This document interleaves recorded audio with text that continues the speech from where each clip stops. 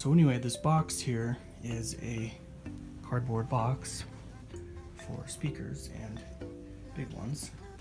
This one here weighs 130 pounds.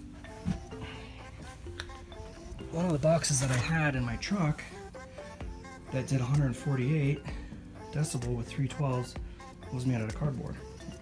You can see here, basically it's made of layers, and then you just cut out where you need.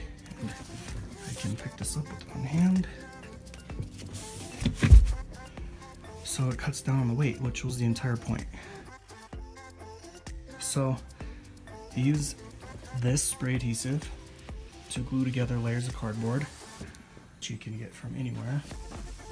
Then this PVA wood glue, you can dilute it, 50 water, 50 glue, and use that everywhere, you know, like your corners and joints, even to hold together your layers if you didn't want to use that.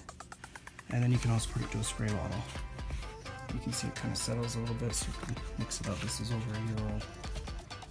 But yeah, you put together your layers, as many as you think you'll need. Got 7, maybe 8, 6, 7, 8 layers here. And it's plenty strong. I mean, I'm 200 pounds, I can stand on this. And it'll even hold screws. You can actually put screws, like regular screws that you would use, and it'll work like wood if you do it right, which is really, really easy to do it right.